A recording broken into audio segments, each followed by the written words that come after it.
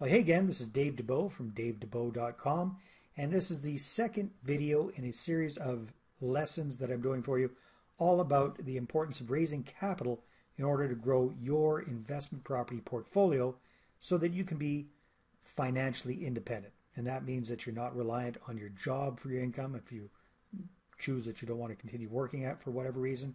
You're not reliant on a shaky public or private pension to get you through, so that you're not reliant on mutual fund managers to make a living for you in later years, so that you become truly financially independent.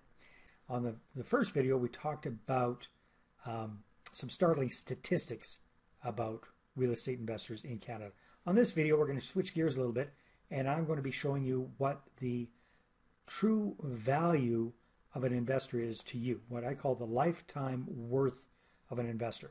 And when I do my investor attraction workshops across the country, this is probably the number one aha light bulb moment that my attendees have. It really blows their socks off. I think it's probably going to blow your socks off as well. And I'm going to be taking you through the exact same steps to show you this and teach you this and show you how you can find out the lifetime worth of an investor for you, just like I do for the attendees of my workshop. So I hope you enjoy it. More importantly, I hope you profit from it, and check it out. Talk to you on the other side. So what's an investor really worth to you? This is something that nobody ever really thinks about. And I know that I didn't think about it for a long time, even though I was aware of the lifetime value of a customer from other businesses I've been involved in.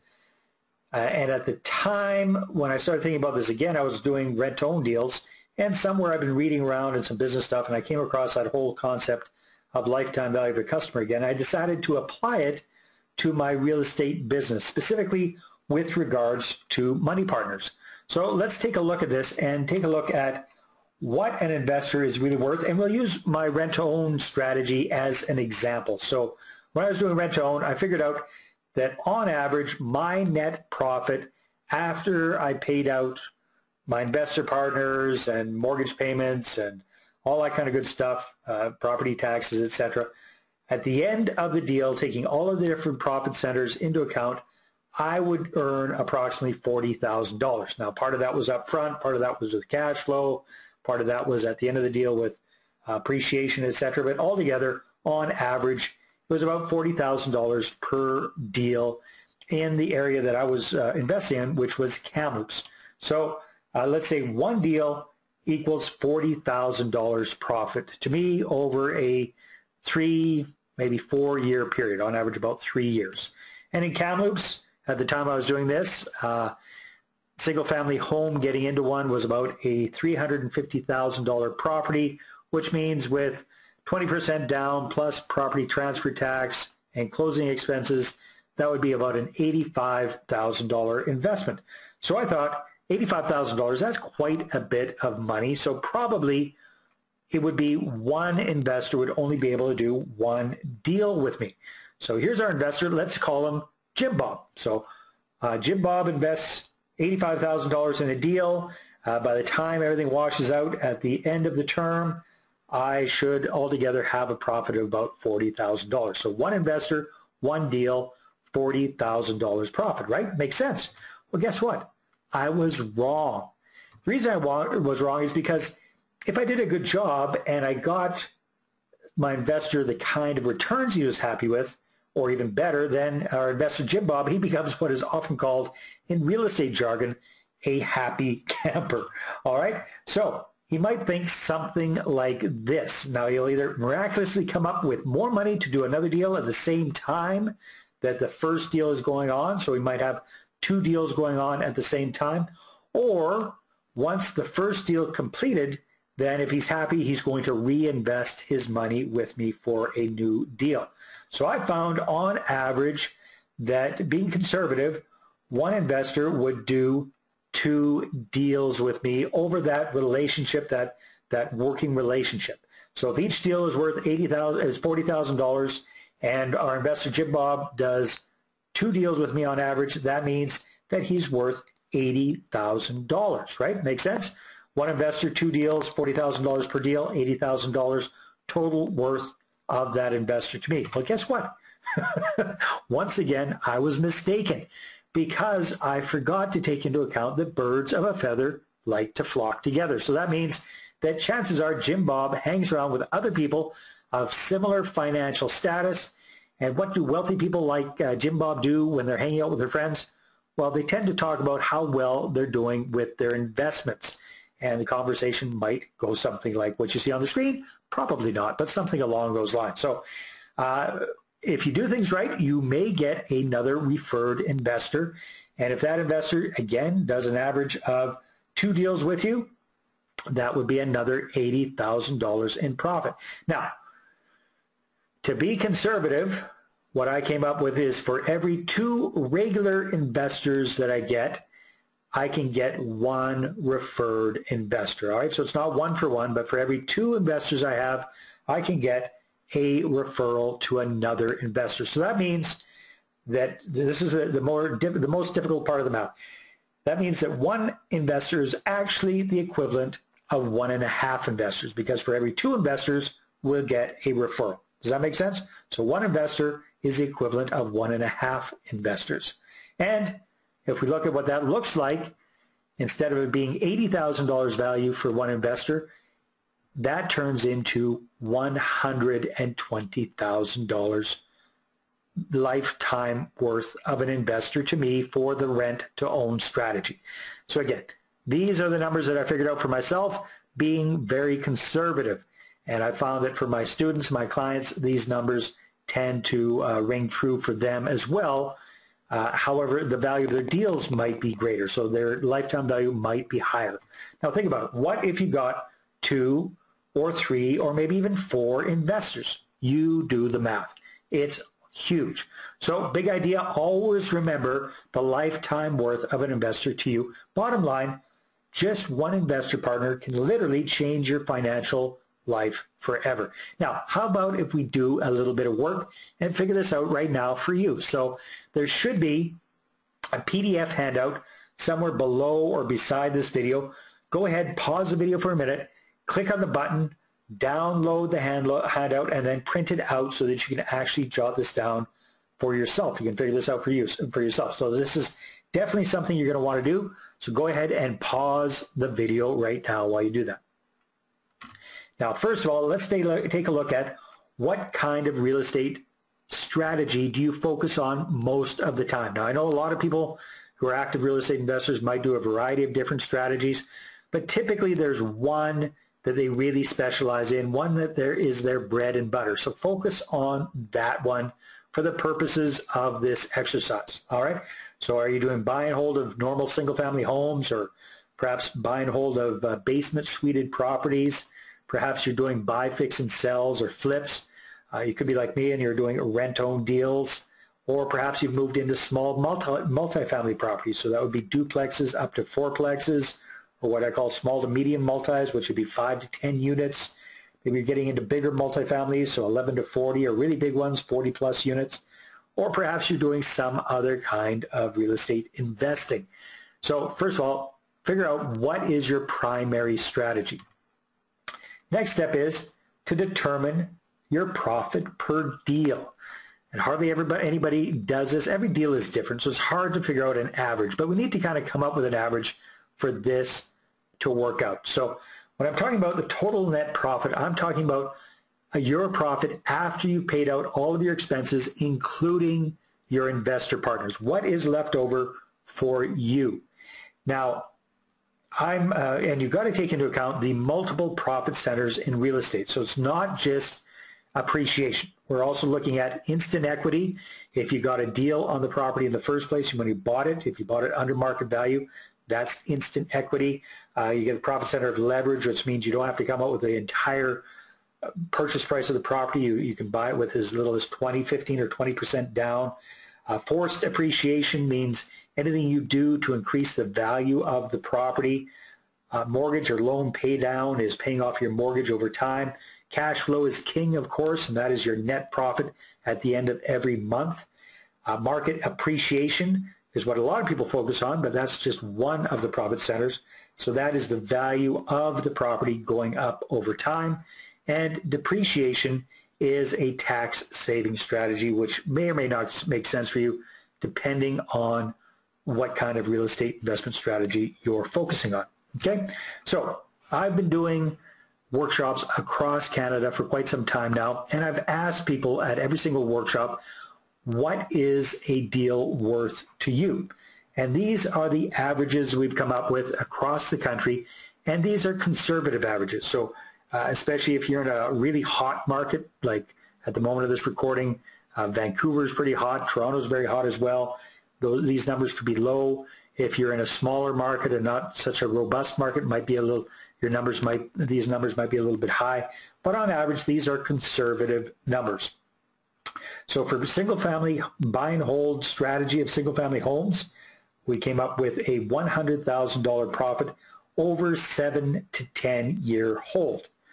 For single-family homes with suites, we're looking at $125,000. Again, longer-term type deals, 7 to 10 years. Buy, fix, and sells or flips, those are short-term deals, typically 3 to 6 months, but the profit margin per deal is lower. So you're looking at about $20,000.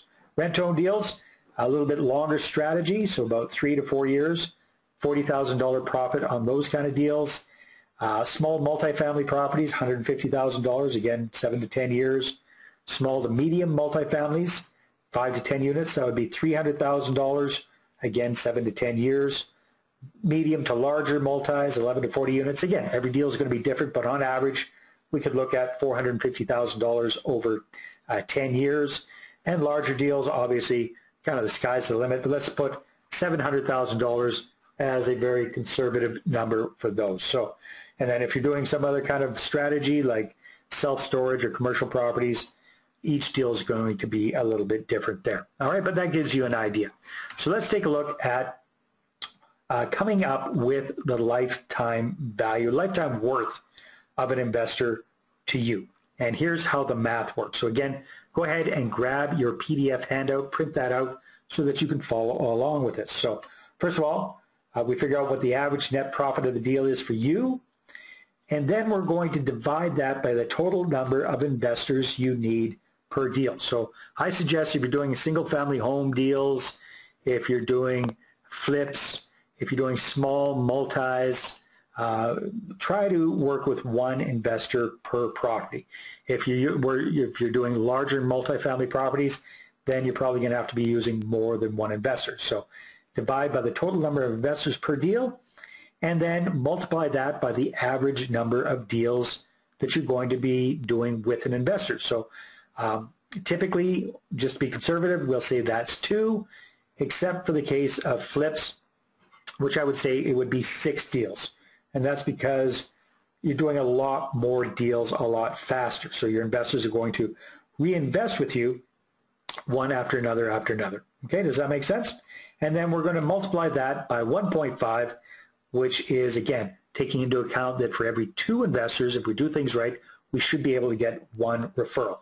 So at the end of the day, 1 investor is actually worth an investor and a half, worth 50% more. Okay, so let's take a look through this with your PDF handout.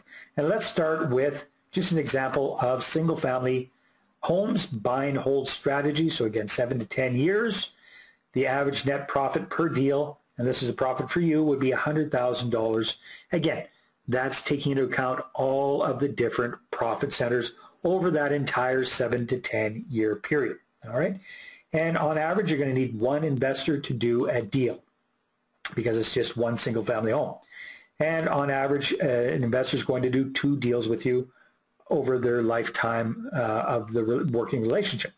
And if you do a good job, you're proactive, you should be able to get a referral for every 2 investors you have. So that means 1 investor is worth 1.5 altogether. Okay, so let's put the numbers in there.